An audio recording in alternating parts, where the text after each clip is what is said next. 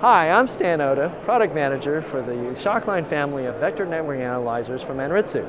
Today I'd like to talk to you about key aspects to consider when selecting our production VNA.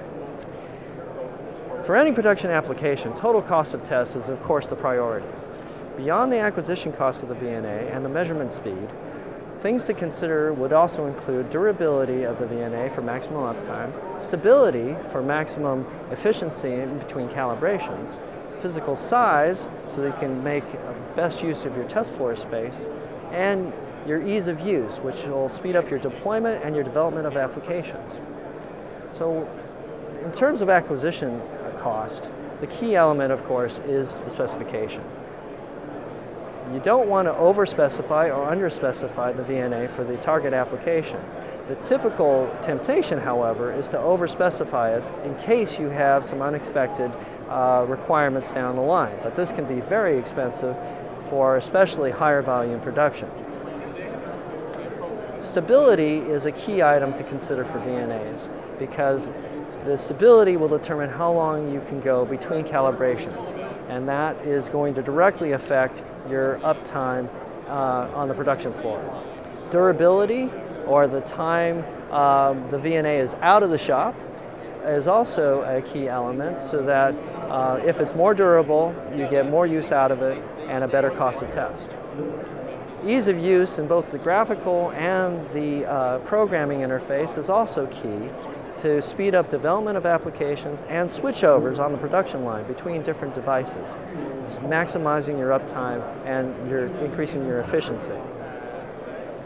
Another aspect to consider is the ease of use, both in the graphical display and your programming environment.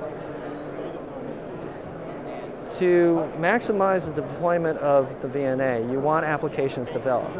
And if there's a common software interface between different versions of a VNA, you maximize your efficiency on the floor and increase the number of applications that you can run on the production line.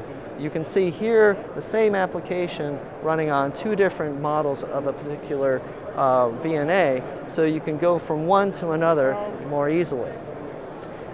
One thing that is often overlooked in terms of production VNAs is the physical size of the VNA.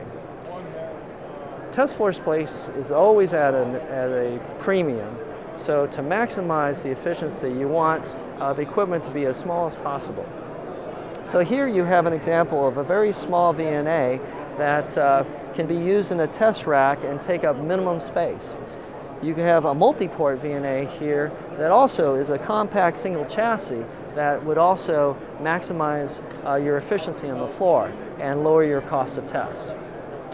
So for more information, please drop by the booth at IMS at booth 1116, or take a look at our website, www.anritsu.com, for more information about our entire line of VNAs and how they might fit into your production needs. Thanks for watching.